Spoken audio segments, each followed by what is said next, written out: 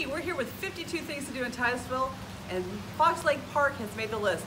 Fox Lake Park is amazing. It's 31.5 acres that is fully developed it has playgrounds, it has 11 pavilions. Can you believe this grand pavilion seats 1,000 people? How amazing is that? This is actually the part of over 2,500 acres of prime sanctuary. And right out here is South Lake.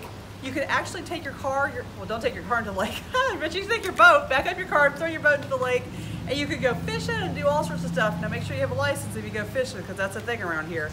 But Fox Lake Park is an amazing place to spend the day, come watch the sandhill cranes play, whatever, tons of wildlife out here. You will not want to miss Fox Lake Park. 52 things to do in Titusville. Edna Wilson, your hometown realtor, as hometown as apple pie.